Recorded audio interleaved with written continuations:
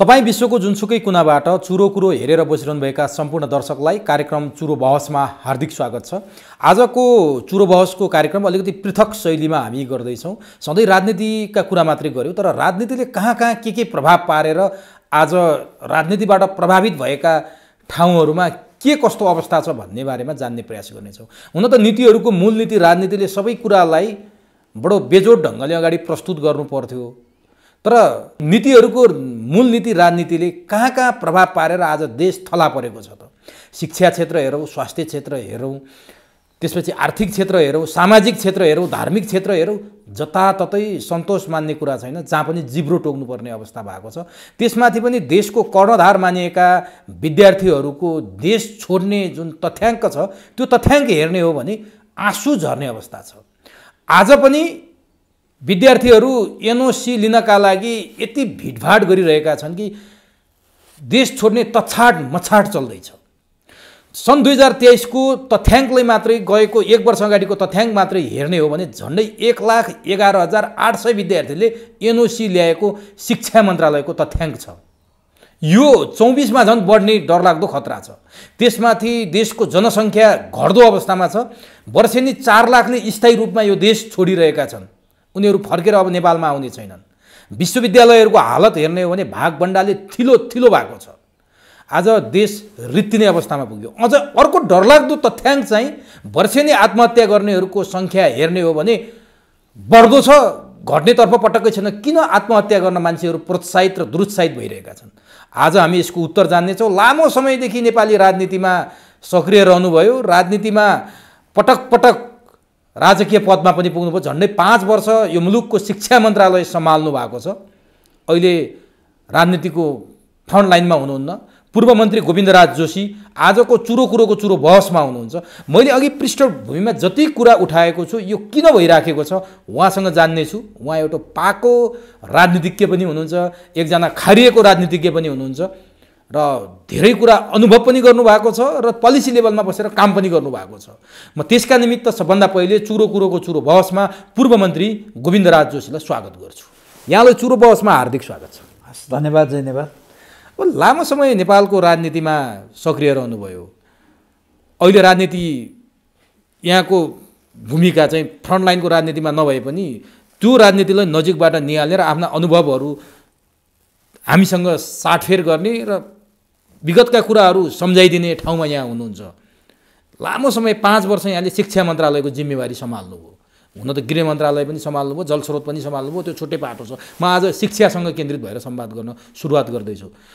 अहिले एनओसी लिने, विदेश जाने, देश छोड्ने तछाड मछाड गर्ने विद्यार्थीको सङ्ख्या अत्यन्तै डरलाग्दो देखियो। सन् 2023 को तथ्याङ्क हेर्ने हो भने झन्डै 1,11,800 विद्यार्थीले नेपाल छोड्न पाऊँ भनेर एनओसी लिएको तथ्याङ्क छ।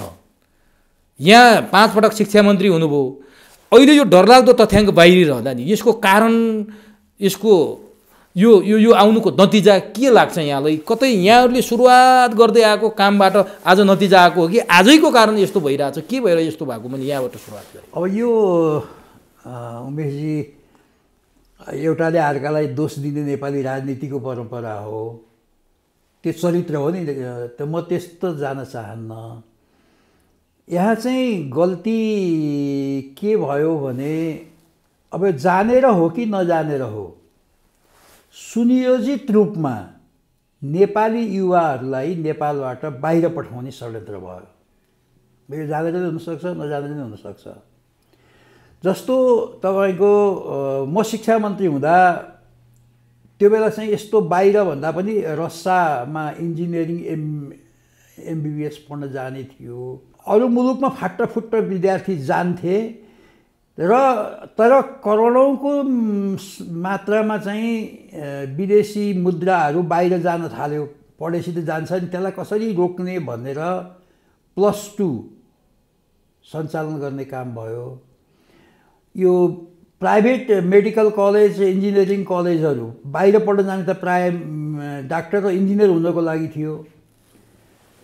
मेडिकल र इन्जिनियरिङको पढाइको लागि चाहिँ कलेजहरू यहाँ सरकारी कलेजहरूमा कोटा बढाइयो। जस्तो टिचिङ हस्पिटल 21-20 जना विद्यार्थी पढ्थे, त्यो मेरै पालामा 30 जना पुर्याइयो। त्यसपछि यो प्राइभेट मेडिकल कलेजहरूलाई चाहिँ तपाईँको अब बाहिर गएर पढाउँदाखेरि त अब यहाँ बुझ्दै नबुझिने कुरा के हो भने म शिक्षा मन्त्री हुँदा त्यतिखेर चाहिँ तपाईँको नेपालमा चाहिँ 22,000 मान्छेको लागि एउटा डाक्टर थियो। एकजना डाक्टरले 22,000 हेर्नु पर्थ्यो।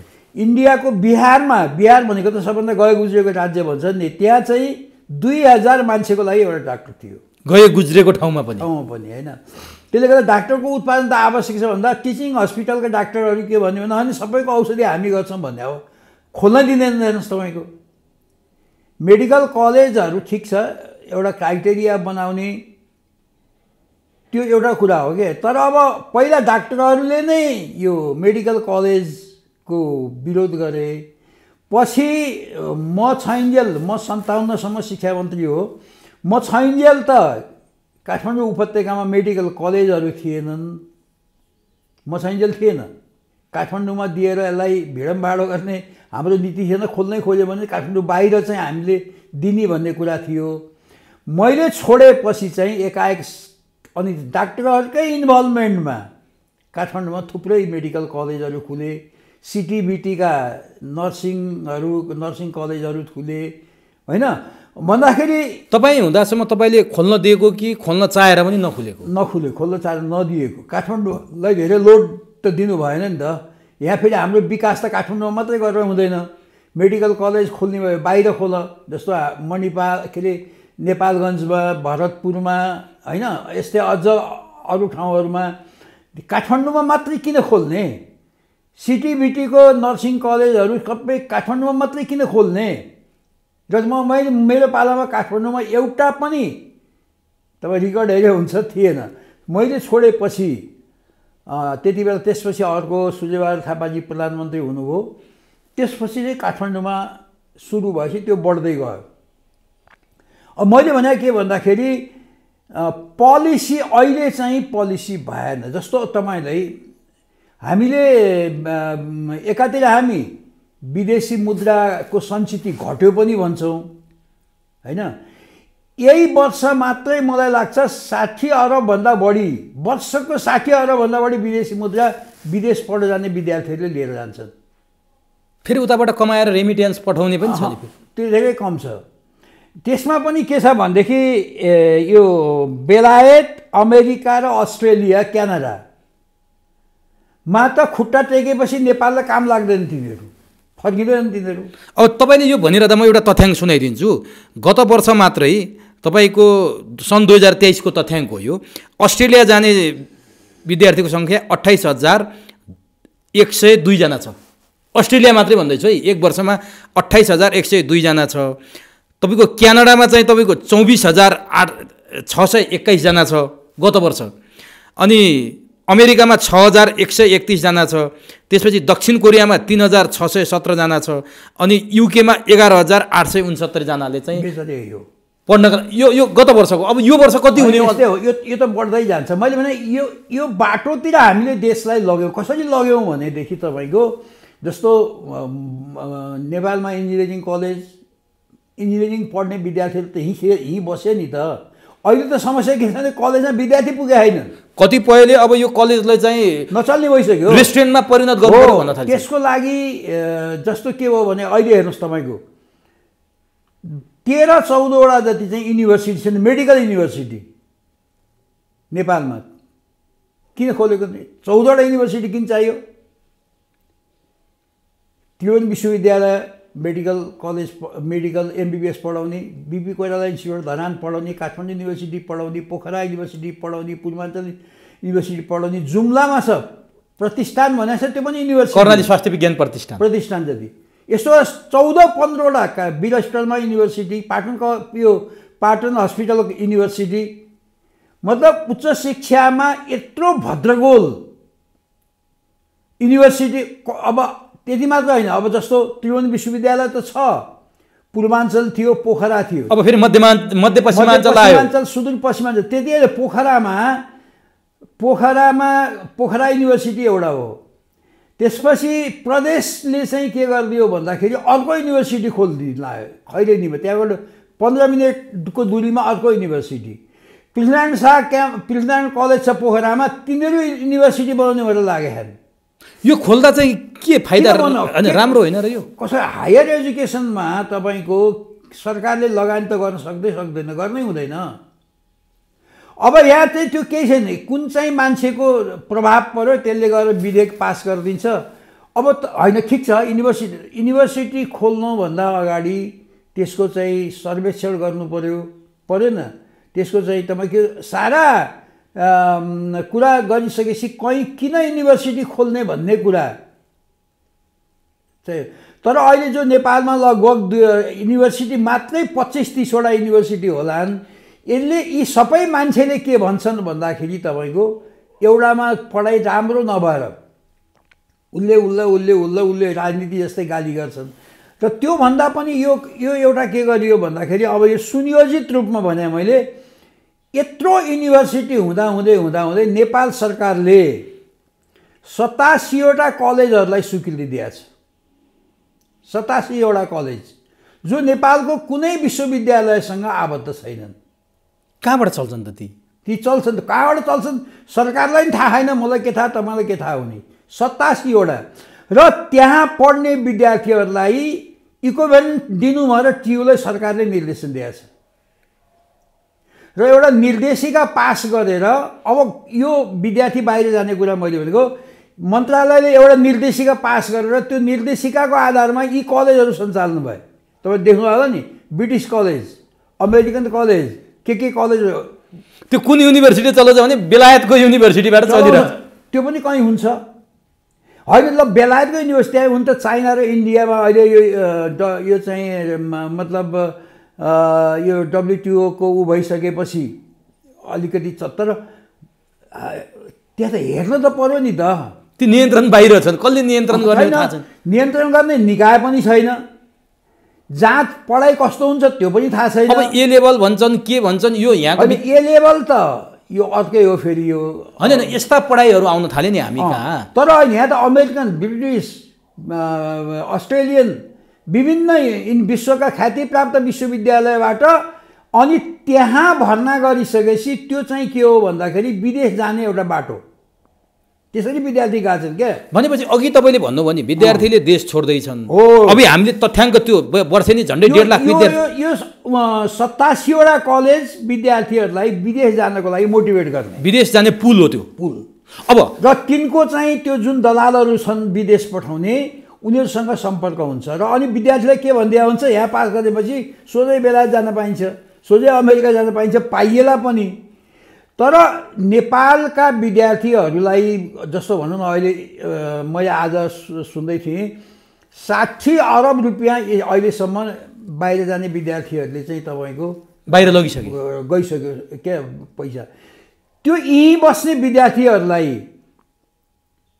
उद्योग खोल्न होला, यहीँ पढ्नको लागि लोन दिनुपर्ने होला, त्यो सारा कुरामा खर्च गरिदिएको भए के हुन्थ्यो। दुर्भाग्यको कुरा के हुन्छ भनेदेखि म रेडियो सुनिरहेको छु, मलाई कहिलेकाहीँ अहिले MP पनि छैन, म अब 10 वर्ष हो कुनै पार्टीको सदस्य पनि छैन। र त्यो यो यस्तो बिग्रने अवस्थामा कमसेकम त्यो बिगार्ने काममा लागिएन जस्तो लाग्छ क्या अहिले मलाई, त्यो अनुभव फिल भइरहेछ। आज यही संसदको कुरा गरौँ, अहिलेको पार्लियामेन्टको कुरा गरौँ। 1.5 वर्ष लगभग 2 वर्ष हुन थाल्यो चुनाव भएको, 1.5 वर्ष भयो। म पनि 3 पटक MP भएको मान्छे होइन। हाम्रै पालामा पनि अब एमालेको मदन भण्डारी, मनमोहन अधिकारी जस्ता नेताहरू पार्लियामेन्टमा थिए। यतापट्टि अब कृष्णप्रसाद भट्टराई, गिरिजाप्रसाद कोइराला जस्ता मान्छेहरू पार्लियामेन्टमा थिए। र अहिलेको पार्लियामेन्टमा तपाईँको यो विगतका सबै पार्लियामेन्टभन्दा वर्स्ट पार्लियामेन्ट अहिलेको छ। हेर्नुहोस्, तपाईँले अनुभव गर्नुभएको होला, यो पार्लियामेन्टमा राष्ट्रिय मुद्दा अहिले तपाईँले भन्नुभयो, मान्छे मरिराखेका छन्, बच्चाहरू किन मरे, त्यो एक दिन कहीँ पार्लियामेन्टमा छलफल आउने भनेको त्यो पार्लियामेन्टमा तपाईँले जो देख्नुहुन्छ नि त्यो उभिएर बोल्ने, त्यसरी हुँदैन। एउटा प्रस्ताव ल्याउनु पर्यो, प्रस्ताव दर्ता गर्नु पर्यो, त्यो प्रस्तावमा छलफल गराउनु पर्यो, सम्बन्धित मन्त्रीको जवाफ लिनु पर्यो, त्यसबाट सन्तुष्ट नभए प्रधानमन्त्रीको जवाफ लिनु पर्यो। सभामुखले सबै दलका नेताहरूलाई बोलाएर राष्ट्रिय महत्त्वका विषयहरूमा छलफल गर्ने हो कि के गर्ने हो यस्तो कुरा आएको छ। सिरियसली मान्छेहरू आत्महत्या गर्न थाले, त्यसको बारेमा एउटा प्रस्ताव आएको छ। भएर दलको बैठक दलका नेताहरूलाई डिनर लन्च बोलाएर कुरा गराउनुपर्छ। सुन्नुभएको छ? त्यहाँ के सुनिन्छ भनेदेखि टेलिभिजनले अलिकति बिगारिदियो तपाईँहरूको जस्तोले। त्यो टेलिभिजनमा फोटो देखाउनको लागि उफ्री घिर्चो फुट्ने गरी कराउँछन् जसको कुनै अर्थ छैन। त्यो प्रस्ताव दर्ता पनि भएको छैन। त्यहाँ सार्वजनिक महत्त्वको प्रस्ताव भन्ने हुन्छ क्या यस्ता कुराहरू। त्यो प्रस्तावकले मान्यले दर्ता गर्नुपर्छ। सभामुखले सम्बन्धित समितिमा पठाइदिन्छ, त्यहाँबाट पार्लियामेन्टमा आउँछ, छलफल हुन्छ। त्यस्तो केही छैन कुनै पार्टीले। फेरि एउटा पार्टी झन्डै 15 महिना भयो यो नयाँ। होइन तपाईँले सुन्नुभएको छ कुनै सार्वजनिक यत्रो विषयहरू उठ्या सुनिन्छ नि त। जस्तो ललिता निवास प्रकरणै कुरा गरौँ, होइन सुन प्रकरणकै कुरा गरौँ न। किन भयो एउटा कुरा होइन नि। यहाँ कुरा भएको छ वर्षौँदेखि भएको छ भने एउटा कुनै प्रस्तावमा एउटा छलफलमा पुगेर निराकरणमा पुग्ने त देखिँदैन। न त्यहाँ सभामुखले कुनै भूमिका खेलेको देखिन्छ, न दलका नेताहरू। ल अरू त मिलेनन् तपाईँको दलका 4वटा अहिले प्रमुख पार्टी भनेको काङ्ग्रेस, एमाले, माओवादी, अब राजसभा पनि भनौँ न, 4वटा दलका नेताहरू बसेर कुरा गरेको कहिले सुन्नु? पहिला हुन्थ्यो तपाईँहरूको पालामा? कस्तो कुरा गरे सभा? तर त्यो बेला पनि त तपाईँकै जिल्लावासी अहिलेका राष्ट्रपतिले गोल्छे छार्कीको चप्पल खाएकै पनि त हो नि। त्यो त्यस्तो पनि त हुन्थ्यो। अहिले त्योसम्म त पुगेको छैन। त्यो मन्त्री हुँदाखेरि अब त्यो कसले के गरे व्यक्तिगत कुरा अर्को कुरा हो। तर मेरो भनाइ किन राष्ट्रिय मुद्दाहरू भनेको संसदको पनि सरकारको विषय हो, संसदीय दलको नेताहरूको पनि सरकारको विषय हो, सभामुखको पनि सरकारको विषय हो। र यो कुनैले पनि राष्ट्रिय महत्त्वका विषयहरू सामूहिक रूपमा दलगत रूपमा उठाएको देखिँदैन। त्यहाँ देखिन्छ। तर पहिला पनि 57 दिनसम्म संसद अवरुद्ध भयो यहाँहरूको पालामा। अब त्यो टनकपुर सन्धि हो कि सम्झौता हो भन्ने विषयमा मदन भण्डारीले कयौँ घण्टासम्म भाषण गरेको, काङ्ग्रेसको विरुद्धमा बोलेका कुराहरू अहिले पनि सुरक्षित छन्। त्यो त सुन्नुहोस् न, त्यही त अहिले मदन भण्डारी त्यो बेलाको संसदीय दलको मनमोहनजी नेता हुनुहुन्थ्यो। तर मेन मान्छे त मदन भण्डारी हो नि त। पार्लियामेन्ट भनेको के भने जनताको विचारलाई जनताका प्रतिनिधिद्वारा चाहिँ पोख्ने ठाउँ हो क्या। यो पार्लियामेन्टमा के हुन्छ भने अहिले म सुन्छु त्यहाँ ल त्यो अपोजिसन लिडरलाई 3 घन्टा हामीलाई 3 मिनट किन भन्छन् क्या। पार्लियामेन्ट त अपोजिसन लिडरकै हो त। अपोजिसन लिडरको त होइन, तर अपोजिसन लिडर त्यहाँ पार्लियामेन्टमा के हुन्छ भने अपोजिसन लिडरले चाहिँ हात उठायो म बोल्छु भन्यो भने सभामुखले जतिखेर पनि दिनुपर्छ र रोस्टम प्रयोग गर्नुहोस् भन्नुपर्छ। र रोस्टम मात्र होइन, अपोजिसन लिडर बोल्दाखेरि प्रधानमन्त्री जहाँ भए पनि आएर बस्नुपर्छ। त्यो मर्यादा हो क्या। यहाँ त किन दिया त्यो अपोजिसन लिडरलाई तपाईँको 3 घन्टा अरे? 3 घन्टा बोल्ने विषय रहेछ भने त 3 घन्टा बोल्छ त, बोलेन उही आफै अनपपुलर हुन्छ भन्दाखेरि नि कुनै नर्म्स अभ्यासै ठिक छैन। होइन अभ्यासै पार्लियामेन्ट यो त गाउँपालिकाको पनि योभन्दा राम्रो चल्छ। हेर्नुहोस् गाउँपालिका नगरपालिकाको नगरसभा पनि योभन्दा राम्रो चल्छ हो। किनभने सुन्नुहोस्, किनभने विषयमा गएर महत्त्वपूर्ण अब सरकारले ल्याएको विधेयकमा छलफल गर्ने कुरा एउटा कुरा हो। तर मैले यो थाहै छैन होला शिक्षा मन्त्रीलाई त्यहाँ के हुन्छ 87वटा कलेज बाहिरका विश्वविद्यालयबाट सञ्चालन भएको कुरा शिक्षा मन्त्री र शिक्षा सचिवलाई थाहा नदिने एउटा गिरोह हुन्छ। फेरि त्यसले लुका राखिदिया हुन्छ।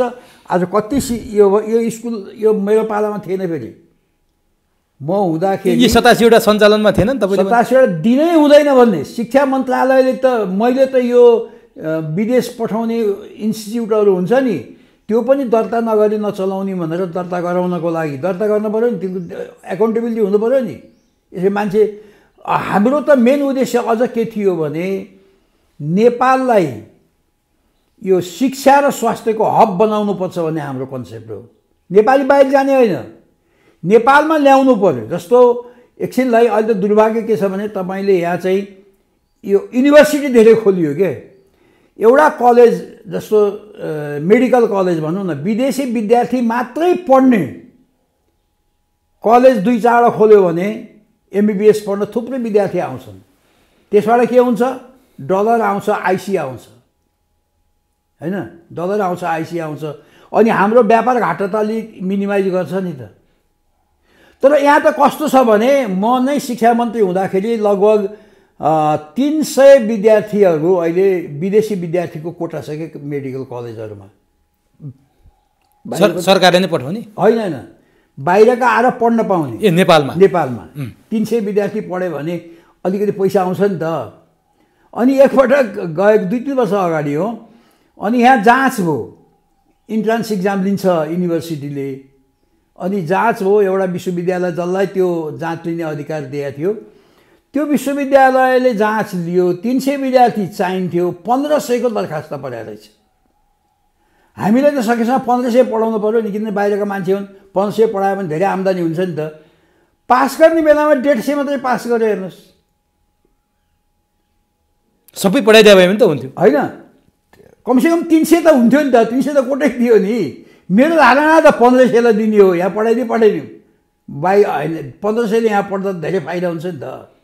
नभए छुट्टै कलेज एउटा, फेरि अर्को यहाँको सबै कलेजहरूलाई एउटा स्पेसल क्लास विदेशीको मात्रै चलाऊ भने चलाइन्छ। विदेशी विद्यार्थी आउँछन्। भुटानमा कलेजै छैन क्या मेडिकल कलेज। इन्डियाको पनि अब बङ्गलादेश अहिले मेडिकल युनिभर्सिटीले नै त्यो त हब नै भयो यहाँ बङ्गलादेशमा, त्यो बनाउन सकिन्छ।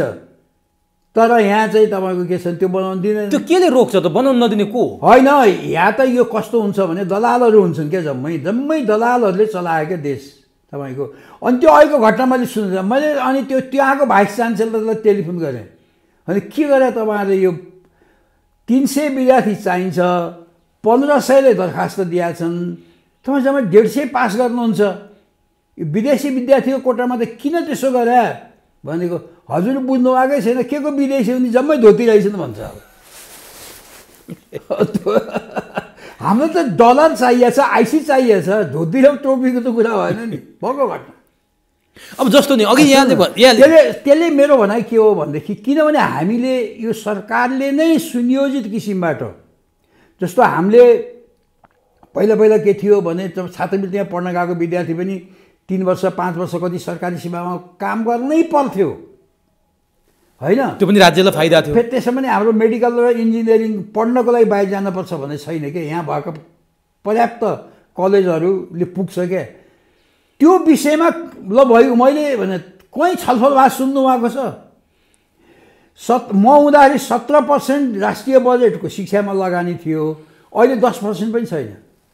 किन यति हेर्नुको दृष्टि, हेर्नु त कृषि हेर्नु न, नेपाल कृषि प्रधान देश भनिन्छ, 4% बजेट चाहिँ कृषिमा छुट्याइन्छ। हो, सुन्नु न, त्यसकारण किनभने राष्ट्रिय इस्यु भनेको दलका नेताहरूले सत्ता बुझेछन् क्या। म एउटा उदाहरण दिन्छु। अस्ति म टेलिभिजन हेर्दै थिएँ, प्रमुख प्रतिपक्षी दलको नेता खड्ग ओलीजी बोल्दै हुनुहुन्थ्यो। अहिले त सत्तापक्षी भइसक्नुभयो, अहिले सत्तापक्षी भइरहनुभयो। अनि शेरबहादुरजी अपोजिसन लिडर अगाडि हुनुहुन्थ्यो, उहाँले के भन्नुभयो भन्दाखेरि चाहिँ, राष्ट्रिय मुद्दाहरूमा अपोजिसन लिडर भएर हामी तिरस्कार गर्दैनौँ, छलफल गर्न सक्छौँ भन्नुभयो। शेरबहादुरजी मुसुमुसु हाँस्नुभयो। ओलीजीले भनेको चाहिँ के भन्दाखेरि, तिमीहरूलाई प्रचण्ड मन पर्दैन भने मलाई प्रधानमन्त्री बनाउन त भने। शेरबहादुरले बुझ्या चाहिँ के भन्दाखेरि, तिमीहरूलाई त प्रचण्डलाई हटाएर शेरबहादुरलाई प्रधानमन्त्री बनाउने कुरा पनि छलफल गर्न सकिन्छ भनेर उसले बुझिदियो। अब गर्ने के होइन, मैले यो खालि त्यो उहाँहरूको अनुहार हेरेर, उहाँहरूको बडी ल्याङ्ग्वेजको कुरा अन्दाज भन्दाखेरि राष्ट्रिय मुद्दा भनेकै दलको नेताहरूमा पसेन क्या। तपाईँ शिक्षामा किन, जस्तो अब अहिले मैले सुन्दैछु के शिक्षामा राजनीतिकरण गर्ने कि नगर्ने त्यो मन्त्रालयले गरेर हुन्छ। तर भन्नुभयो त अहिलेको सुमना श्रेष्ठ जो युवा मन्त्री हुनुहुन्छ, अलिकति उहाँले भिसीको बारेमा, भिसी छनौटको विषयमा पनि एकदमै बुलन्द आवाज उठाउनु भएको थियो। उहाँले भन्नुभयो अब स्कुलभित्र बसेर पार्टीका झन्डा बोकेपछि जागिर चट, विद्यार्थी सङ्घ सङ्गठन पनि खोल्न पाइएन, शिक्षकका सङ्घ सङ्गठन पनि खोल्न पाइएन, कर्मचारीका पनि स्कुलमा खोल्न पाइएन। यो सम्भव छ? सुन्नु न, शिक्षा मन्त्रीजीलाई कुनै पनि चाहिँ तपाईँको अब पुष्पकमल दाहाल पार्टीको हो कि होइन? उहाँ आफै पार्टीको हो कि होइन? र पार्टीभित्र त्यो धेरै पहिलादेखि मेरो पालामा पनि त्यो ऐनमा त्यो व्यवस्था सम्भव छैन। जबसम्म शेरबहादुर देउवा, पुष्पकमल दाहाल, केपी शर्मा ओली तयार हुँदैनन् स्कुलमा राजनीति नगरौँ भनेर, तबसम्म त्यो सम्भव छैन। स्कुलमा राजनीति सम्भव छ र फेरि गर्ने त्यो होइन, राजनीति गर्नै हुँदैन। झन्डा फाले बोकेर बाहिर आए भइगयो नि जागिर छोडेर, गर्नै हुँदैन। त्यो चाहिँ म मान्छु, तर त्यो चाहिँ शिक्षा मन्त्रीको मात्रै बसको कुरा होइन। शिक्षामा पहिला त शिक्षा मन्त्रीले के बुझ्नु पर्यो भने त्यहाँको समस्या के हुन्। जस्तो मैले भने नि 87वटा कलेज जसले म्यान पावरको काम गरेछ त्यो बारेमा छलफल गर्नु पर्यो होइन? त्यो बारेमा त्यो त्यो त्यो के गरेर अब निराकरण गर्ने? त्यो निराकरण गरेर उहाँको मन्त्री फुत्किन्छ होला। अनि यो विश्वविद्यालयहरू 25वटा जति होला नेपालमा। 25वटा विश्वविद्यालय किन चाहियो होइन? तपाईँ मन्त्री हुँदा कतिवटा विश्वविद्यालय थिए? मसँग हुँदा त त्रिभुवन विश्वविद्यालय र काठमाडौँ विश्वविद्यालय मात्रै हो। काठमाडौँ विश्वविद्यालय पनि थिएन? मैले नै खोलिदिए हो, किनभने अलि दुईटाले मल्टी युनिभर्सिटीको कन्सेप्ट मैले ल्याएको, तर सीमित रूपमा काठमाडौँ युनिभर्सिटी, पूर्वाञ्चल युनिभर्सिटी, पश्चिमाञ्चल युनिभर्सिटी चाहिँ त्यो मैले नै खोल्न लगाएको मेरै पालामा। तपाईँले अघि तथ्याङ्क भन्नुभयो नि, अहिले 25वटा विश्वविद्यालय भए, काम छैन, धेरै भयो भन्नुभयो। हामी त विश्वविद्यालय खोल्दा राम्रो हुन्छ होला, प्रतिस्पर्धा हुन्छ होला भन्ने बुझ्छौँ होइन, सामान्य ढङ्गले त्यो बुझ्छौँ। र अर्को कुरा 25वटा विश्वविद्यालय छन्, 87वटा क्याम्पस कसले चलाएको छ थाहा छैन, अदृश्य शक्तिले चलाइरहेछ। अब विद्यार्थी बाहिर चाहिँ त्यो पोखरीको बाँध फुट्या जस्तो फुटेपछि जसरी जान्छ त्यसरी विद्यार्थी बाहिर रहेछ। अब विश्वविद्यालय यत्रो किन चाहियो, क्याम्पस किन चाहियो त? त्यसो भए विद्यार्थी बाहिर जाने चाहियो भने हुँदैन। अब यसमा पहिला त तपाईँको के छ, जस्तो यस्तो यस्तो प्रेम गर्नुपर्छ क्या यो प्रब्लमलाई चाहिँ। म अब मेरो पनि यो मेडिकल के अरे अलिकति अब साइकोलोजिस्टहरूले पनि यो बारेमा गर्नुपर्ने हुन्छ। जस्तो एउटा समस्या आयो नि, विद्यार्थीहरू कोही भागेर बाहिर जाने, यहाँ बसेका झुन्डिएर मर्ने। अस्ति मेरै घर नजिकैको उतापट्टि एउटा स्कुलमा एउटा विद्यार्थीले चाहिँ आमासँग मोबाइल मागेछ। मोबाइल मागेपछि आमासँग थिएन पैसा, छैन भने झुन्डेर मऱ्यो। र अहिले गाउँ कति भयावह छ भने छोराछोरी पाएको बाबुआमा भन्दा छोराछोरी पाउँदै नपाएको बाबुआमा खुसी छ। छोराछोरी पाएको बाबुआमालाई त्यो स्कुलबाट छोरो फर्किने हो कि नफर्किने हो? अब फर्किहाल्यो भने पढेर 12 कक्षासम्म त एनकेन बस्ने भयो, त्यहाँबाट विदेश जाने भयो, त्यहाँबाट फेरि नआउने भयो। अब मधेसी क्रिया गर्न आउने भयो, त्यो पनि नआउन सक्ने भयो कि फेरि? त्यो पनि आउँछ भने नि चिन्ता त्यो भयो। त्यसले गर्दाखेरि तपाईँको हाम्रो एजुकेसनमा जस्तो भनौँ न, हामी के अरे चाहिँ आमा र मातृभूमि र जन्म के अरे आमाभन्दा ठुलो केही पनि जननी जन्मभूमि स्वर्गादपि गरिएसी भन्छौँ नि त हजुर। भने त्यो शिक्षा भएन क्या तपाईँको। अब यसमा त शिक्षाले हो क्या, तपाईँले त भाषण गरेर समस्या के हो भने हामीले भाषण गरेपछि त जनताले मानिहाल्छ त भन्ने जो कन्सेप्ट छ नि त्यो गलत हो क्या। तपाईँले यो कुरा अब 1 ग्रेडबाट दिनु पऱ्यो, 2-4 वर्ष लाग्ला। विदेश हाम्रो पाठ्यक्रम पनि अलि विदेशमुखी भएर यस्तो भएको होइन। अहिले त वातावरणै के छ भनेदेखि तपाईँको कसैलाई कन्भिन्स गराउन सकिँदैन। तपाईँ शिक्षा मन्त्री हुँदा एनओसी लिने विद्यार्थीको सङ्ख्या कति हुन्थ्यो? एकदम कम थियो, थिएन भने पनि हुन्छ। मतलब मिनिमम त्यो ऊ थियो, त्यो एनओसी भन्ने थिएन त्यतिखेर। त्यतिखेर चाहिँ अब इक्विभ्यालेन्ट टु +2 आइएलाई चाहिँ इक्विभ्यालेन्ट टु +2 को सर्टिफिकेट दिनुपर्थ्यो, किनभने हाम्रो आइए अन्त हटिसकेको थियो। अनि हामीले त्यसै कारणले +2 भनेर राखेको। +2 को किन सर्टिफिकेट दिने, +2 नै सञ्चालन गर्नु पऱ्यो भनेर +2 पनि चलाउनको लागि यति गाह्रो थियो, कोही नमान्ने। बुढा नीलकण्ठ स्कुल र मेरो गाउँको स्कुल, 2टा स्कुललाई सुकिदिएको त्यतिखेर, जम्मा 2 जनाले चलाएको। अहिले त +2 मय भइसक्यो देश होइन। मतलब त्यो बेलामा यो ऊ थिएन। अनि त यो संसार भनेको +2 यहाँकै पालामा सुरु भयो, मेरै पालामा सुरु भयो। अब नि जस्तो अहिले बडो डर लाग्दो देखियो क्या, हामीले भन्छौँ नि विद्यार्थी अथवा युवा भनेका देशका भविष्यका कर्णधार। मैले एउटा कुरा भन्छु कि यो सारा कुरालाई अब पाठ्यक्रममा सुधार गरेर पढ्दै भन्नु पऱ्यो नि विदेश जानु गलत हो भन्ने शिक्षा दिनु पऱ्यो बच्चालाई। होइन, यहाँ त बच्चा गएन के, सरकारी जागिर छोडेर मान्छे विदेश जान थालिसक्यो। सुन्नुहोस् न, जाने तलब भएन क्या, पैसो भएन, पैसा त खोज्नु पऱ्यो, बनाउनु पऱ्यो, त्यो त गर्नु पऱ्यो। जस्तो जाने भनेको अहिले अमेरिका र बेलायत, अस्ट्रेलिया र क्यानाडा 4वटा मुलुक मात्रै हो। खाली मुलुकमा गएको मान्छे फर्किन्छन् फेरि। अहिले त देशकै हितको लागि कुरा गर्नुहुन्छ भने अमेरिका, अस्ट्रेलिया र बेलायत जाने भन्दा नेपालीको लागि चाहिँ खाडी मुलुकमा जाने राम्रो भयो क्या, नेपाल देशको लागि। अहिले गएको पटक हाम्रो जनसङ्ख्या 3 करोड होइन हो, अर्को पटक यही हिसाबले घट्यो भने 2.5 करोड हुन्छ हो। 50 लाख जनसङ्ख्या घट्ने यहाँले प्रक्षेपण गरिरहँदा नि त्यो जनसङ्ख्या कसको घट्न थाल्यो भने जो चाहिँ पाखुरामा दम भएको छ, जसको ब्रेन चाहिँ चल्छ, अब त्यो चाहिँ स्थायी रूपमा जाने भयो के। हो, त्यसलाई रोक्न पर्यो। रोक्नलाई त रोस्टरमा यो विषयमा छलफल हुनु पर्यो नि। त्यहाँ त सुनचोरको विषयमा छलफल भएको छ, फटा भनेर छलफल भएको छ। एउटै प्रधानमन्त्रीले 1 वर्षमा 3 पटक विश्वासको मत लिन्छ र फरक फरक गठबन्धन बनाउँछ। अनि त्यहाँ होइन यो छलफल हुने, त्यहाँ छलफल त भएन नि त। त्यसो मैले भनेको अहिलेको पार्लियामेन्ट चाहिँ 48 सालदेखिकै हेर्दाखेरि म कति ठाउँ इन्भल्भ छु, कति ठाउँ हेरेको मात्रै छु, सबभन्दा वर्स्ट मलाई लाग्छ। हेर्नुहोस्, जहाँ आजसम्म 1.5 वर्ष भयो एउटा पनि राष्ट्रिय मुद्दामा निराकरणमा पुग्ने गरी छलफल भएको छैन। निष्कर्षमा हुन्छ नि प्राइम मिनिस्टर जवाब दिने, सेटिस्फाइड हुने, आयोग बन्ने, आयोगको रिजल्ट पार्लियामेन्टमा छलफल। यो संसदमा त सत्ता पक्ष र प्रतिपक्ष छुट्याउन गाह्रो छ। को सत्ता पक्ष हो, को प्रतिपक्ष होइन। यो सत्ता पक्ष प्रतिपक्ष होइन, सबै चाहिँ सत्तामा कसरी पुग्ने। म सिम्पल कुरा गर्छु तपाईँको, म अहिले काङ्ग्रेससँग 10 वर्ष भइसक्यो आबद्ध नभएको, सम्बन्ध विच्छेदै छ होइन, मसँग कुनै किसिमको सम्पर्क छैन। जब ल भएको काङ्ग्रेस र माओवादी मिले, राजनीतिमा मिल्छन्, के भएन। काङ्ग्रेसमा मिलेपछि तपाईँको ल काङ्ग्रेसलाई पुष्पकमल दाहाललाई प्रधानमन्त्री दिन पर्यो, त्यो पनि मान्नु पर्यो होइन, राजनीति हो होइन। अब बहुमत ल्याउनुपर्छ, पुष्पकमल दाहाललाई प्रधानमन्त्री नबनाइकन चाहिँ सरकार बनेन भने त बनाउनु पर्यो नि। तर प्रधानमन्त्री माओवादी अध्यक्ष पुष्पकमल दाहाललाई लिइसकेपछि शेरबहादुर देउवाले गृहमन्त्री छोडेर अर्थमन्त्री लिनुहुन्छ। यही राजनीति तपाईँ हेर्नुहोस्, गृहमन्त्री काङ्ग्रेसको भएको भए के हुन्थ्यो? अहिलेको जुन अस्थिरता छ नि त्यो हुँदैन थियो।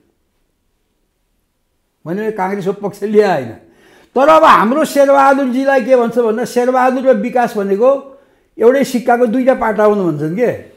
अनि विकास गर्नको लागि अर्थ मन्त्रालय चाहिन्छ मैले लिइदिएँ। अब के विकास गर्नु हो त्यो त थाहा छैन। एउटै सिक्काको 2 पाटा हो उहाँ र विकास र शेरबहादुरजी त्यसो भन्छ। त्यति धेरै गर्नु भएको छ उहाँले। नभए त अर्थमन्त्री लिने कुनै कारण छैन भने अर्थको विकास होला नि त।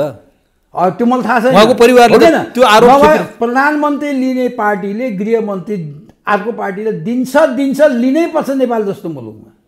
किन दिएन? एउटा त्यो। दोस्रो, नारायण काजीले नराम्रो गरे त कसैले भन्दैन। अब त्यो नारायण काजीलाई हटाएर रवि लामिछानेलाई किन ल्याउनु पर्यो गृहमन्त्रीमा? फेरि रवि लामिछाने पनि किन आउनु पर्यो? गृहमै आउनु पर्ने। रवि लामिछाने नै नभएर नेपालै नरहने जस्तो छ नि होइन। रवि लामिछानेलाई नेपाल बनाउनको लागि, नेपाल देश भन्ने रहिराख्नको लागि, प्रजातन्त्र कायम गर्नको लागि, सुशासन कायम गर्नको लागि रवि लामिछाने चाहियो भनिया के होला? के त्यो साँच्चै हो त? होला त? त्यसैको लागि नारायण काजीलाई हटाएर रवि लामिछानेलाई ल्याइया होला? यहाँलाई के लाग्छ? म थाहा छैन, तर म अचम्म लागेको छ नारायण काजी के कारणले अयोग्य भयो? होइन, उसले राम्रो काम गरेको थियो भने उसलाई किन हटाएर? यहाँ के कन्फ्लिक्ट अफ इन्ट्रेस्ट छ? रवि लामिछानेलाई नै म देख्छु। म पनि 3-4 वर्ष गृहमन्त्री भएको मान्छे। अब त्यो धेरै कुरा त अहिले म भन्न चाहन्न, तर उहाँको भनाइ छ नि जस्तो गृहमन्त्री भएपछि सुशासन देखाउन सक्छु भनेको त्यो 100% गलत हो। अघि तपाईँले भन्नुभएको छ एउटा सापट ल्याए है, मन्त्रीको बसमा छैन भन्नुभयो नि, शिक्षा मन्त्रीको बसमा छैन, एउटा मन्त्रीको बसमा भन्नुभयो अघि। अब तपाईँले ठ्याक्कै सुशासन ल्याउन गृहमन्त्रीको बसमा छ कि छैन, जसरी अहिले गृहमन्त्रीले एउटा पुलिसको अफिसर जस्तो फलानोलाई जेल हाल, फलानोसँग बयान ल्याऊ भनेर गरिराख्नु भएको छ नि, यहाँ पनि गृहमन्त्री भएको। यहाँ त यस्तो क्रिटिकल समयमा कि देशमा खतरनाक द्वन्द्व भएको बेलाको गृहमन्त्री पर्नुभयो। रवि लामिछानेले अहिले जे गर्नुभएको छ नि, सिआइबीको प्रमुखलाई उहाँले हटाएर अर्को प्रमुख ल्याउनु भएको छ, ती पनि विवादित प्रमुख देखिए, नागरिकता उनको पनि कृत्य जस्तो छ। अनि उहाँले फलानुको बयान ल्याऊ, फलानुलाई जेल हाल भन्नुभएको छ नि, यो गृहमन्त्रीले गर्ने काम हो होइन। त्यो भन्दा पनि मलाई के लाग्छ, के देखेँ यहाँ मैले भने एकै दिन या आज र भोलि हो, अब नेकपा माओवादीको उपसभापति कृष्णबहादुर महरालाई पुलिसले पक्र्यो। काङ्ग्रेसको सांसद गगन खाँले सरकारलाई रवि लामिछानेलाई धन्यवाद दिनुहोस् सदनबाट। फेरि अलिखेर त रवि लामिछानेको राजीनामा माग्नुहुन्छ। यदि रवि लामिछानेले राम्रो काम गरे हो भने किन राजीनामा माग्ने? राजीनामै गर्न पर्ने मान्छे हो भनेदेखि त त्यसले गरेर काम किन धन्यवाद भएन, धन्यवाद नदिने भन्दा यो कहीँ न कहीँ गाइडेड भएको छ क्या राजनीति। अब यो अहिले सबै कुरा उहाँहरू एउटा एक्सनमा जानुभएको छ।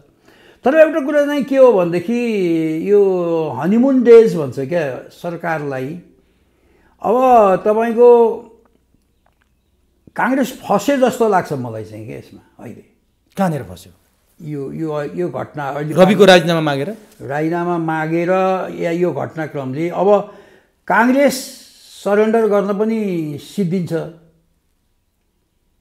सरेन्डर गर्दा सिद्धि हो नि त। त्यहाँ कम्प्रोमाइजको बाटो त्यहाँ सभामुखले पनि इनिसिएटिभ लिएर देख्दिनँ म, देखिँदैन नि त। त्यहाँ जे हुन्छ होस् भन्ने छ भन्दाखेरि अब एउटा कुरा चाहिँ के भन्छन् अहिले भने काङ्ग्रेस बाहेकको नेपाल चल्छ कि चल्दैन भनेर प्रयोग भइरहेको छ भन्ने सुनिन्छ के। भने काङ्ग्रेसलाई समूल नष्ट गर्ने, काङ्ग्रेस समूल नष्ट गर्ने त्यो प्र्याक्टिस अहिले भइरहेछ। त्यसमा अत्यन्तै बुद्धिमत्तापूर्ण तरिकाले खेलेन भने काङ्ग्रेस सिद्धिन सक्छ। अब त्यही खेलमध्ये अब कहीँ कतै के भएको होला अब थाहा छैन, तर म स्वाभाविक रूपमा राजनीति देखिरहेको छैन क्या। अब त्यहाँ सांसदले बोल्ने भनेको संसदीय भाषा भन्छ क्या, संसदीय मर्यादा भन्छ क्या, त्यो हुन्छ। त्यो देखिँदैन अहिले पार्लियामेन्टमा। भनेपछि अघि भन्नु पनि हाल्यो, रवि लामिछाने सुशासन दिन भनेर जुन खट्नु भएको छ नि, लाग्नु भएको छ नि, उहाँले जुन कतिपयले स्टन्ट भनेका छन्, कतिपयले काम भनेका छन्, उहाँको दुईतर्फी व्याख्या भइरहेछ। उहाँले जे गरिरहनु भएको छ एउटा गृहमन्त्रीले गर्ने काम त्यही हो।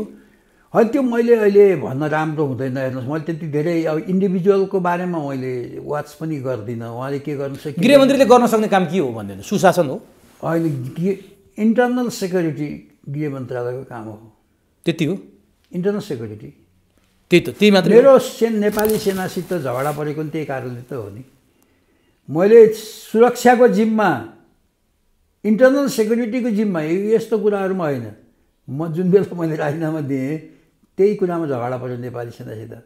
आन्तरिक सुरक्षा गृह मन्त्रालयको हो, बाह्य सुरक्षा नेपाली सेना तत्कालीन शाही नेपाली सेना भनौँ न तपाईँसँग झगडा।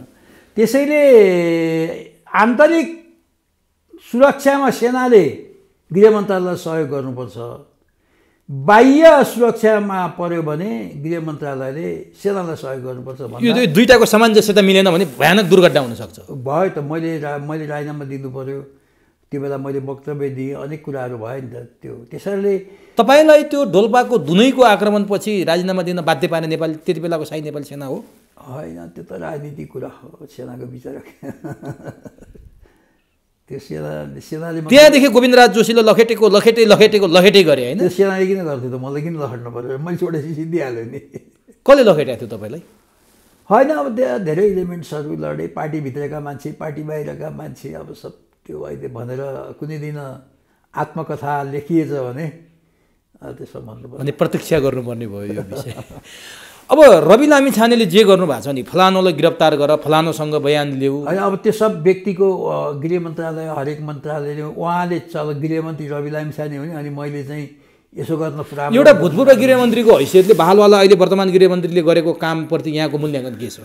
त्यसै रवि लामिछानेजीले नै मलाई केही एडभाइस चाहियो भनेर सोद्धाखेरि त मैले दिनपर्छ। नभए एउटा कुरा के हो भने आफूले चलाएको मन्त्रालयको बारेमा सकभर बोल्नु हुँदैन क्या विरोधमा। मैले यो किन भनिरहेको छु भने त्यसैले चाहिँ पार्लियामेन्ट्री नर्म्समा के हुन्छ भने तपाईँको पहिलोपटक जस्तो मन्त्रीमण्डलबाट हट्यो नि, यी अहिलेको मन्त्री जस्तो काङ्ग्रेस सरकारबाट हट्यो होइन, अहिलेको काङ्ग्रेसको मन्त्रीहरूले जो 4-5जना मन्त्री हुन्थे कमसेकम यो अधिवेशनमा बोल्न हुँदैन क्या, त्यो नर्म्स हो। अहिले त त्यो उतिखेर यो मन्त्री हटायो भोलिपल्ट आएर फेरि कान्तिकारी कुरा गर्छन् के तपाईँको र आफूले चलाएको मन्त्रालयमा त पोजिटिभ कुरा बाहेक आलोचना त त्यो मन्त्रालयको गर्नै हुँदैन। तर गृहमन्त्री पद किन यति धेरै रोजाइमा पर्छ? सेलिब्रिटी नै बन्ने कि गृहमन्त्री बन्ने मान्छेहरू त यहाँहरूको पालामा पनि थियो यस्तो रोजाइमा पर्थ्यो? हामी त बाध्यता थियो नि, गृहमन्त्री चलाउने भन्ने कुरा फलामको जिउरा जस्तो हुन्थ्यो, कहाँबाट थियो? तपाईँको रोजाइ हुन्थेन त्यो? रोजाइमा त अब गिरिजाबाबु कृष्णजी शेरबहादुरजी 3टा प्रधानमन्त्री हुँदा म मन्त्री भएँ। उहाँले जुन मन्त्रालय चाहिन्छ भनेर म कृष्णजी हुँदा जलस्रोत मन्त्री थिएँ, अब गिरिजाबाबु हुँदा शिक्षा मन्त्री थिएँ, जलस्रोत थिएँ होइन। यस्तै गृहमन्त्री पदको लागि त्यति बेला यस्तो धेरै मरिहत्ते हुन्थ्यो कि हुन्थेन भने? अब मैले त गरे होइन, मलाई यही मन्त्रालय चाहियो भन्ने हुन्थेन। अलिक पावरफुल मन्त्रालय हो त्यो, सक्ता आम्दानी राम्रै हुने मन्त्रालय भएर हो कि के हो? खोइ अब तपाईँले हेर्नुभयो सोध्नुभयो त्यतिखेर भनेदेखि तपाईँको यो आर्थिक सहायता दिने कुरा पनि मैले हटाइदिए हो। अहिले जुन नारायण काजीले दैनिक खर्च हुने तर त्यो बेला चाहिँ अब त्यो चाहिँ कस्तो हुन्छ भन्नुलाई भने अब यो मान्छे बुझ्दैनन्, जनतालाई नि के गाली गर्नु र जस्तो गृह मन्त्रालयमा केही एउटा फन्ड हुन्छ के, जस्तो सूचना त चाहियो नि त, सूचना किन्न पर्छ क्या, त्यो दुरुपयोग गर्न हुन्न भन्न पर्थ्यो, दुरुपयोग गर्न हुन्न। तर सूचना त जस्तो भनौँ न, तपाईँको सूचना लिनु, तपाईँ एउटा ठुलो भिआइपी हुनुहुन्छ, त्यो मोरल हो कि इमोरल हो त्यो अर्को प्रश्न होला, तपाईँको सूचना लिनुपर्ने भयो। कोही जान्छ के कुरा हुन्छ भन्दाखेरि अब भन्नु हुन्थ्यो कि नहुन्थ्यो, तपाईँको भान्सेलाई किन्नुपर्छ क्या पहिलो प्रायोरिटी। त्यसले चिया लाँदाखेरि कोठामा सूचना होइन, त्यसपछि त्यो पनि सम्भव भएन, नोकरलाई किन्नु पऱ्यो त्यो पनि सम्भव भएन, ड्राइभरलाई किन्नु पऱ्यो त्यो पनि सम्भव भएन भने तपाईँको घर अगाडिपट्टि एउटा 10-15 हजार दिएर दोकान राखेर पनि सूचना लिनुपर्छ, त्यहाँ खर्च हुन्छ पैसा, त्यहाँ खर्च हुन्छ।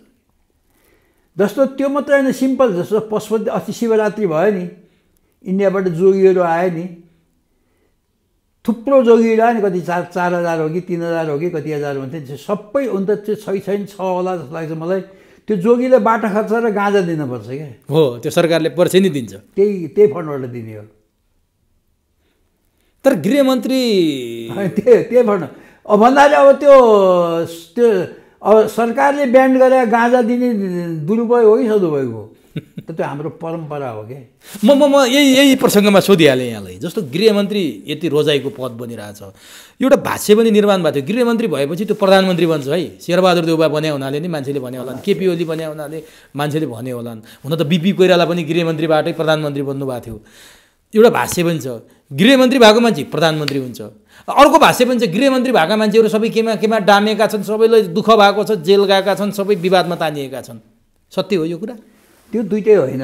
अब कोही न कोही एउटा के नै गृहमन्त्री चाहिँ तपाईँको कानुनी व्यवस्था नै के छ भने अन्य मन्त्रालयमा नपरेको जति विषय सबै गृह मन्त्रालय अन्तर्गत पर्छ। कहीँ तोक्या यो काम चाहिँ शिक्षा मन्त्रालयले गर्ने, शिक्षाले गर्छ, यो काम जलस्रोत मन्त्रालयले गर्ने त्यसले गर्छ, कहीँ पनि तोक्या रहन्छ भने त्यो काम गृह मन्त्रालयले गर्छ। त्यसै अलिकति बढी भयो नि त। अब अर्को के छ भने अब 75 जिल्लामा सिडिओ एसपीहरू डिआइजीहरू सारा उसको सुरक्षाको सबै कुरा उसँगै। इन्टरनल सेक्युरिटी संसारभरि पावरफुल हुन्छ क्या, यहाँ आन्तरिक सुरक्षा नै कायम भएन भने त के काम हुन्छ र? त्यसले गर्दा मान्छेसँग कति कुराहरूमा अब मैले चाहिँ सरुवा गर्दाखेरि त्यो बेला माओवादी प्रभावित जिल्लाहरू पनि थिए, ती जिल्लामा काम गर्ने सोध्नुभयो हुन्छ पुलिसहरूलाई 3टा जिल्ला रोजेको 3टा ठाउँमध्ये एक ठाउँ पठाइदिन्थेँ मैले। सरुवा उनीहरू आफै गर्ने हो, मैले गर्ने होइन, आइजिपीले गर्ने होइन। उनीहरूले रोजेर पठाउँछन्, मलाई त्यो फलाना उनीहरूको अवधि सिद्धिएपछि त्यसपछि त्यो ठाउँमा पठाइन्थ्यो।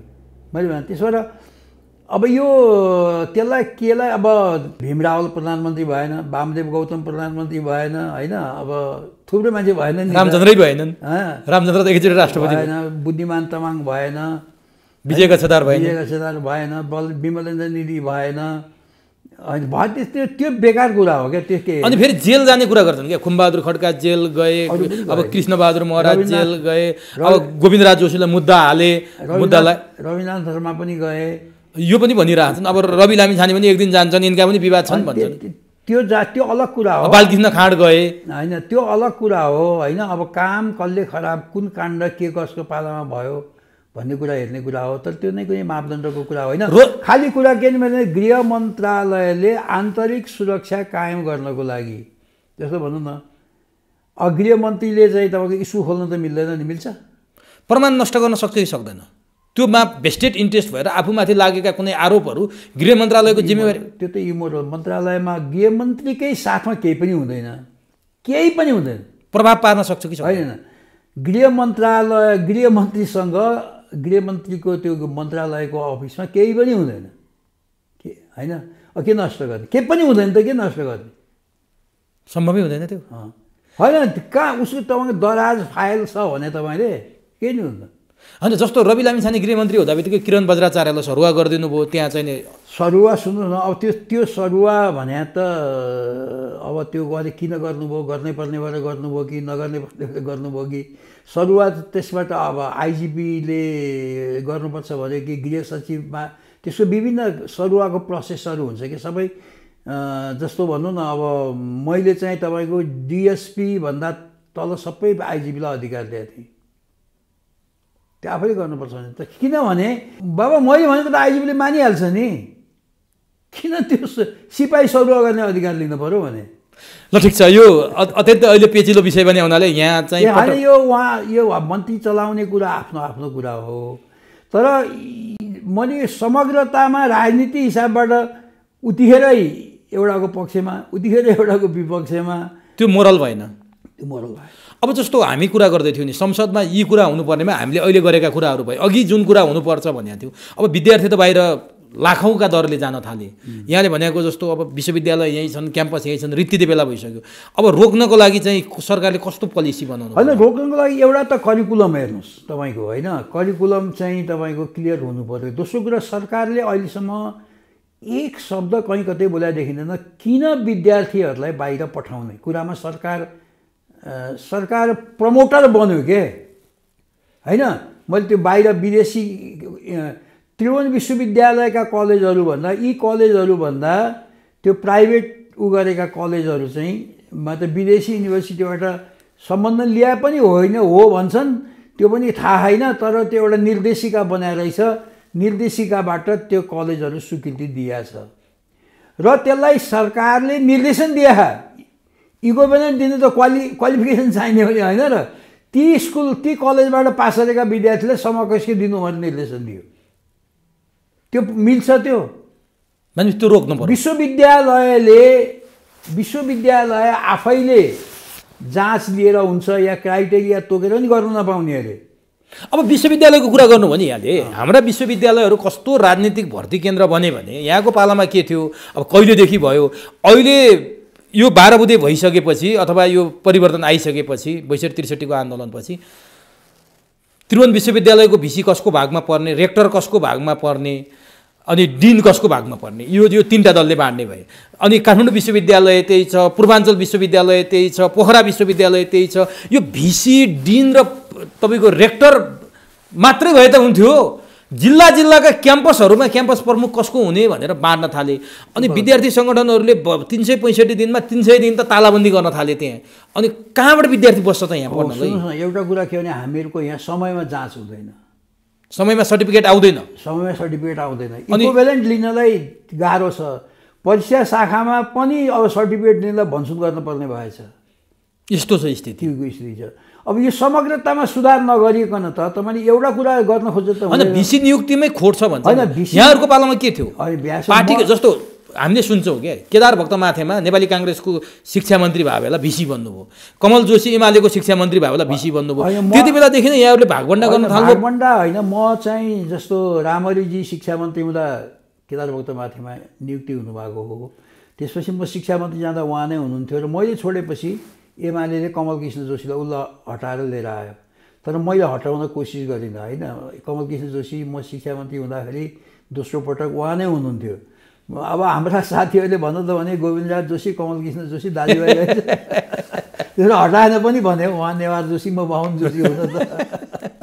तर के भने यस्तो हो क्या, गर्ने मान्छे त आफूले गर्ने कुरा हो। एउटा कर्मचारी ल्याएर त्यसलाई जागिर खुवाएर मात्रै अब अहिलेसम्म भनौँ न कुन पार्टीका भिसी हुँदाखेरि तिनले के चाहिँ पार्टीको लागि गरे कि गरेनन्, जरुरी थियो कि थिएन भन्ने कुरा किन बाँडफाँड गर्छन् त? हेर्नुहोस् त भागभण्डा त्यो चाहिँ त्यसो भएर मैले भने 3-4 दलका नेताहरू बसेर के कुरामा पोलिटिकल हस्तक्षेप गर्ने, के कुरामा नगर्ने भन्ने कुरा चाहिँ निर्धारण गर्नुपर्छ। त्यसले पनि 50% राहत हुन्थ्यो है जनतालाई। त्यो नगरिकन चाहिँ होइन।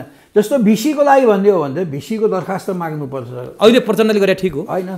त्यो इभ्यालुएसन कस्तो हुन्छ, तपाईँको भिसी हुनलाई क्वालिफिकेसन के हो, त्यसलाई चाहिँ तपाईँको म भिसी भएँ भने के गर्छु भन्ने प्रपोजल माग्नुपर्छ क्या। भिसी हुने मान्छेलाई त्यो तपाईँ किन भिसी हुन चाहनुहुन्छ भनेर यहाँ त थेसिस चोर गरेकाहरू पनि भिसी भए, थेसिस चोरेकाहरू फेरि भिसी हुन खोजेको उत्तर सेटिस्फ्याक्टरी किसिमबाट दिनु पर्यो र कमसेकम ऊ आफू चाहिँ पोलिटिकल्ली इन्भल्भ हुनु भएन होइन। 5 वर्ष 10 वर्ष कति त्यो चाहिँ नगर्यो भने अब विश्वविद्यालयमा विद्यार्थी जान छोडिसक्यो। एउटा त टाइममा पढाइ पनि हुँदैन, तालाबन्दी छ वर्षभरि सधैँ छ। हेर्नुहोस् त अनि वर्षेनी श्रम बजारमा 4 लाखदेखि 5 लाख युवा औधारी छन् के पढेर सर्टिफिकेट लिएर। अनि ती युवाहरूलाई रोजगारी छैन, ती युवाहरूलाई चित्तबुद्ध तलब छैन। अनि अनि अनि के भयो, त्यसले के पार्यो असर भनेपछि मान्छेहरू आत्महत्या गर्न बाध्य भयो, कि विदेश जान बाध्य भयो, कि आत्महत्या। अब आत्महत्याको तपाईँलाई म यहाँ अलिकति म तथ्याङ्क दिन्छु। आत्महत्यामा के छ भने पारिवारिक तनाव 1 नम्बरमा छ, 2 नम्बरमा चाहिँ रिसिभी छ, 3 नम्बरमा चाहिँ आर्थिक सङ्कट छ, 4 नम्बरमा चाहिँ विवाहोत्तर सम्बन्ध हुन्छ नि, विवाहभन्दा अगाडिको सम्बन्ध छ। अनि त्यसपछि आएर यो समस्याको समाधान गर्ने चाहिँ राज्यले कुनै चासो दिँदैन, नागरिकले भोट मात्रै माग्छ। आत्महत्याको दर हेर्नुहुन्छ भने 2075-76 सालमा 5785 जनाले आत्महत्या गरेका छ। त्यसपछि 76-77 मा चाहिँ तपाईँको 6242ले गरेका छ, 77-78 मा 7124ले, 78-79 मा 6830ले, 79-80 मा 6993ले गरेका छ। अहिलेसम्म यो तपाईँको 4 वर्ष 5 वर्षमा लगभग 32950 भनेको 33000ले आत्महत्या गरिसक्यो। त्यो सुन्नु न, त्यस कारणले गर्दाखेरि राष्ट्रिय मुद्दा यो हुनु पर्यो क्या। तपाईँले भनेको कुरा अहिले राष्ट्रिय मुद्दा छैन होइन।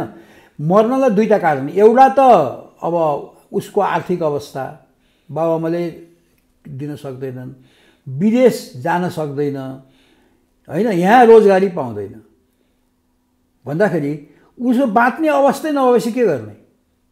त्यसैले यहाँ रोजगारी सिर्जना गर्नु पर्यो क्या। पैसा केमा लगानी गर्ने? जस्तो विदेश जानको लागि एकै वर्षमा 60 अरब खर्च गर्नुभन्दा ब्याङ्कहरूले त्यो पैसा अर्को कन्स्ट्रक्टिभ काममा खर्च गर्यो भने त, उत्पादनमूलक चिजहरूमा खर्च गर्यो भनेदेखि त ब्याङ्कले नाफा मात्रै लिने त होइन नि। अहिले हेर्नुहोस् नाफा पनि तपाईँको त्यो चाहिँ मैले अस्ति 1-2टा ब्याङ्कमा बुझेको, अब यो विद्यार्थीहरूले ढितो नाम मात्रैको हो। हेर्नुहोस् ढितो नाम मात्रैको हो। अब पैसा लिएर गएका छन्, अन्त कति आएको छ कति उठाएको छ त्यो थाहा छैन, मैले पनि बुझ्नुपर्छ। त्यसैले लगानी अन्त चेन्ज गर्नु पर्यो क्या। अब यहाँ चाहिँ कृषिमा मान्छे त जस्तो यहाँ चाहिँ भेटनरी कलेज, मेरो गाउँमा भेटनरी र कृषिको +2 खोलेको 2टै चलेन। हेर्नुहोस् पढ्दैन विद्यार्थी, मान्छे छैन। अब चल्ने भनेको 10 क्लाससम्म चाहिँ चल्ने देखियो। हेर्नु 10 क्लास पनि यहीँबाट जानु उ भएको हुनाले होइन। अब +2 पछि चाहिँ विद्यार्थी राति सुत्यो भने सपना के देख्दो रहेछ भने युरोप, अमेरिका, अस्ट्रेलिया, क्यानाडाको सपना देख्छ। नेपालको नदी नाला, हिमाल, पहाड, पर्वत र यो देशको सपना देख्न छोड्यो। त्यसैले सुरुदेखिकै शिक्षामा एकदम प्राथमिक शिक्षादेखि नै जननी जन्मभूमिश्च स्वर्गादपि गरिएसी भने त्यसै होइन क्या, त्यो पालको शिक्षा दिनु पर्यो। त्यो दिएन भने नेपाल केही वर्षभित्रमा खाली हुन्छ। त्यसले माइन्डलाई डाइभर्ट गर्छ क्या, अरू त्यसले के गर्दैन, रोजगार त त्यसले दिँदैन। अनि तपाईँले के छ भने एसएलसी पास कति विद्यार्थीले गर्छन् तिनलाई एकोमोडेट गर्नु पर्यो क्या। सबभन्दा ठुलो रोजगारी र पैसा कमाउने ठाउँमा चाहिँ होइन, रोजगारी यहीँ नेपालमा तपाईँको, मसँग त्यो यहाँ धेरै टाइम छैन, डाटा छ तपाईँको, नेपालमा कृषिको लागि मात्र अरबौँ अरब रुपियाँ इन्डिया जान्छ। हेर्नुहोस्, दाल त्यहाँबाट ल्याउने, चामल त्यहाँबाट ल्याउने, हुँदा हुँदा कोदो फापर लसुन होइन, घानाबाट कोदो ल्याएर यहाँ नेपाली कोदोको रक्सी भनेर बेचिरहेको। सबै कुराको लागि तपाईँले चाहिँ मान्छेलाई मोटिभेट गर्नु पर्यो क्या। त्यसको लागि कसले गर्ने त? सरकारले गर्नु पर्यो। अहिले त हालत छैन। सरकारका निकायहरूले गर्नु पर्यो, स्थानीय निकायले गर्नु पर्यो। त्यसमा नोक्सान हुन्छ भने पनि केही छैन, ब्याङ्कले लगानी गर्ने हो, ब्याङ्कलाई ग्यारेन्टी सरकार बस्नै पर्छ यस्ता कुराहरूमा। र अब तपाईँको उत्पादन भएको चिज खरिद गर्ने, नोक्सान भयो इन्सुरेन्स गर्ने र बजारको व्यवस्था गर्ने। मान्छेले बाख्रा पाल्न सक्छ, त्यो चाहिँ दुबईमा गएर चाहिँ बाख्रा पाल्न भन्दा त नेपालमै पाल्न जाती हो नि। खसी पाल्यो भने एउटै खसीको 18-20 हजार आउँछ होइन। तर त्यसै खसी पाल भनेर पाल्दैन, उसले तीबाट वातावरण मिलाउनु पऱ्यो होइन। जस्तो तपाईँले सुरुदेखि पहिला त अब एकदमै यहाँ करिकुलम हो क्या, मान्छेको मन डाइभर्ट गर्ने करिकुलम हो। म शिक्षा मन्त्री हुँदाखेरि 29 वर्षपछि पाठ्यक्रम चेन्ज गरेको, त्यहाँदेखि फेरि सायद भएको छैन कि जस्तो लाग्छ मलाई होइन। अब यो उसको चाहिँ पाठ्यक्रम प्राथमिक शिक्षाको, माध्यमिक निम्न माध्यमिकको पाठ्यक्रमहरू पनि कस्तो छ भनेदेखि नि, संविधान, अब यो संविधान त एकदम समृद्धिको लागि ल्याएको भने हुन्छ। अब हाम्रो गाउँपालिका र नगरपालिकालाई कक्षा 12सम्म स्वीकृति दिने, परीक्षा लिने, सर्टिफिकेट दिने अधिकार छ गाउँपालिकासँगलाई। गाउँपालिकाले अब +2 को स्वीकृति दियो भने के होला, गाउँपालिकाले +2 को जाँच लियो भने के होला, +2 को सर्टिफिकेट दियो भने के होला। एकातिर संविधानमा भएको व्यवस्था त्यस्तो छ, अर्कोतिर PhD को सर्टिफिकेट चाहिँ प्रदेशको विश्वविद्यालयले दिन्छ, एसएलसी को जाँच चाहिँ केन्द्रले दिन्छ। को जाँच पनि लिन नसक्ने देशले PhD को सर्टिफिकेट दिनुहुन्छ भने, PhD को सर्टिफिकेट दिन त्यसले सक्छ भने 10 र 12 को जाँच केन्द्रले किन लिनु पर्यो? यहाँ केही मिल्या छैन। केही मिल्या छैन। अब एकचोटि सबै पास भए विद्यार्थी, अब अहिले पनि 35% ल्याउनु पर्ने, म त्यो कन्फर्म त छैन भने सुने मैले होइन। किन गर्छन् त्यसो? किन सबै पास गर्न पर्यो? किन फेरि 35% ल्याउनु पर्यो? यसको लागि त्यसैले कुरा के भने पोलिसी हो क्या। अब एउटा लगानी शिक्षामा 10% लगानी गरेर यो केही उपलब्धि हासिल गर्न सकिँदैन। राज्यको अरू कुराहरूबाट पनि कटाएर शिक्षामा अलिकति लगानी गर्नु पर्यो र शिक्षकहरूलाई कक्षा कोठामा सीमित राख्नै पर्छ, पैसा डबल दिनुहोस् पर्यो। किनभने अहिले मैले भनेको तपाईँको करिकुलमको व्याख्या गर्ने काम त शिक्षकको हो नि। बाबु हो विदेश जाँदा त राम्रो हुँदो रहेछ, त्यहाँ चाहिँ यस्तो दुःख पाइँदो रहेछ। अब शिक्षक आफै कोरिया भाषा सिकेर कोरिया जानुपर्ने अवस्था छ, पैसा त्यहाँ छ, यहाँ तलब छैन। होइन, तलब दिनु पऱ्यो नि त, पैसा हुनु पऱ्यो नि त, पैसा त खोज्नु पऱ्यो, कमाउनु पऱ्यो नि त। पैसा जति त उनीहरू नेताहरूले सेवा सुविधा ल्याएर गाडी चढ्नु र उनीहरूले मखमली जीवन बिताउनुमै गएको छ, भ्रष्टाचार गर्नु। अब विदेशमा घर किन्नु, नेताहरूका शौखिन त्यहाँ छन्, अहिलेका राष्ट्रपतिको आइरहेछ, प्रधानमन्त्रीको आइरहेछ। अब त्यता गर्न छोडेर यहाँ तलब बढाउँछन्। होइन, यो मैले देशको कुरा गरेको, व्यक्तिको कुरा गरेँ होइन। मैले भने सरकारले जबसम्म पाठ्यक्रम पोजिटिभ आउटलुक राखेर बनाउनुपर्छ, नेपालमै बसौँ, नेपालमै काम गरौँ भन्ने। अहिले मैले एकजना 90 वर्षको मान्छेलाई भर्खर भेटेर आएको, उनी यसपल्ट छोरो ल्याउनलाई भनेर बाहिर जानुभएको रहेछ। अब छोरो चाहिँ आएर फर्केर गयो, मान्छे बस्नै चाहन्न। त्यसलाई बस्ने बनाउनु पर्यो, यो हुँदैन भन्ने कुरा होइन। होइन, अन्त देश त रीति नै भयो त, 10 वर्षमा त देश त खाली हुने। अहिले सुन्नुहोस् न, यो चाहिँ तपाईँले र मैले डिस्कसन गरेर अहिले भन्नु मूर्खता हुन्छ, तर उपाय हुन्छ क्या देश राजनीतिमा। लाउनु पर्यो उपाय। उपाय त खोज्नु पर्यो नि त। यत्रो पिएचडी गरेका मान्छे छन्, डाक्टर भन्छन्, के भन्छन्, निकाल्नु पर्दैन। अब ढिलो भयो। अब ढिलो भयो। नेपालमा पढेका मान्छेहरूको पोजिटिभ विचार हुनु पर्यो। उसलाई चोर, उसलाई चोर, आखिर सबै चोर त हुनु भएन नि, होइन? तपाईँको अहिलेको संसदमा बोलेको भाषा सुनेर नेपालका बालबालिकाहरूले के बुझ्छन् भन्नुहोस् त? तपाईँले कहिल्यै, मैले मिस्टेक गरे हुनसक्छु, संसदमा एउटा पनि असल मान्छे छ भनेर सुन्नुभयो? छैन। कुनै पार्टीको असल मान्छे छ भने सुन्नुहुन्न। कोही भएदेखि आशा हुन्थ्यो, कोही पनि छैन। तपाईँले म चाहिँ असल छु भन्नु होला, तर अर्कोले भन्दैन, हो कि न? त्यस कारणले अब यो सांसदको भाषादेखि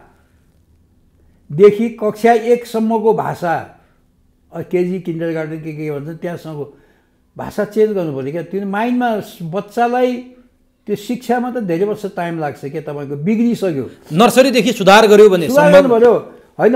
जस्तो बाबुआमालाई चाहिँ मान्नुपर्छ, अहिले मान्छे मान्दैन नि त। मान्दैन, मान्नुपर्छ। करिकुलम हेर्नुहोस् त, यत्रो भद्र के मन लाग्यो त्यो लेखिदिएको हेर्नुहोस् त, कसले मूल्याङ्कन गर्ने, के गर्ने तपाईँको? त्यो त बाबुआमालाई, ठुलाहरूलाई मान्नुपर्छ भन्ने कुरा त भन्नु पऱ्यो नि, होइन? घरको काम गर्नुपर्छ, नभए कस्तो हुन्छ भने तपाईँले प्र्याक्टिकल दिन सक्नु पऱ्यो। शिक्षा त्यस्तो हुनु पऱ्यो नि, पार्टिकल जस्तो घाँस काट्ने, भैँसीलाई घाँस हाल्ने कुरामा, या काठमाडौँमा बस्ने मान्छेले चाहिँ कोठा सफा गर्ने कुरामा प्र्याक्टिकल दिनु पऱ्यो। बाबुआमाले नम्बर हालेर पठाइदियो भने जान्नु पर्दैन। व्यवहारिक शिक्षा भएन, व्यवहारिक शिक्षा हुनु पऱ्यो। उसले होइन, जस्तो भात पकाउने, तरकारी काट्ने, कोठा सफा गर्ने, होइन, टोयलेट सफा गर्ने कुराको नम्बर हालेर पठाइदियो बाबुआमाले हाल्नु पऱ्यो नि त। बाबुआमाले अब यो मेथड हो क्या, संस्कार सिकाउनु पर्यो, चेन्ज गर्नु पऱ्यो क्या। अब कति स्कुलको मास्टरले गर्ला, स्कुलको क्लासको गतिविधि मोनिटरले गर्ला, विभिन्न मेथोडोलोजी हुन्छ क्या शिक्षामा। भनेपछि सम्भव छ। तर अब त्यसको लागि अहिले कहीँ पनि छलफल भएको छैन। र अहिले सबै बुझाएनन्। सरकारमा बस्ने मान्छेहरूको लापरवाहीको कारणले मान्छेहरू निराश भएका छन् भन्ने कुरा नबुझिकन काङ्ग्रेसले के बुझाएछ भन्दा माओवादी र एमालेको कारणले देश बिग्रियो भन्ने बुझायो। एमाले के बुझाएछ? माओवादी र काङ्ग्रेसको कारणले देश बिग्रियो भन्ने बुझायो। रासपाले सबैको कारणले, माओवादीले काङ्ग्रेस र एमालेको कारणले बिग्रियो भने, रासपाले यी सबैको कारणले भने। तर के भएर देश बिग्रियो भनिदिनुहोस् त ठ्याक्कै तपाईँले चाहिँ। गम्भीर नभएर नीति बनाउने कुरोमा नै दलहरू क्लियर छैन। अब नीति बनाउनको लागि सबै एक ठाउँमा आऊ, देश बदल्न सम्भव छ। त्यो सम्भव छ। हस्, यो महत्त्वपूर्ण विषय, फरक विषयमा यहाँसँग कुराकानी गर्ने यो अवसर जुट्यो। बेला बेलामा राजनीतिक टुच्च दिइहाल्यो, अरू समग्र विषयमा कुराकानी गर्यो। घैडाको छालाले बनेको कान सरकारको सत्ताको खुलोस्। यो महत्त्वपूर्ण समय र संवादका लागि यहाँलाई हार्दिक धन्यवाद। हस्, धन्यवाद। जय नेपाल। मेरा कुराहरू पनि तपाईँले अब तपाईँ र तपाईँको टेलिभिजन मार्फत सम्पूर्ण दर्शक दाजुभाइ दिदीबहिनीहरू पुर्याइदियो। राम्रो कुरा लिनु होला, नराम्रो कुरा छोड्नु होला। तपाईँहरूसँग मैले कुनै गलत कुरा बोलेको भए क्षमा चाहन्छु। मेरो मनमा लागेको, मेरो अनुभवको कुरा मैले भनेको। अर्को बसाइमा फेरि हामी कुनै महत्त्वपूर्ण विषयमा कुरा गरौँ।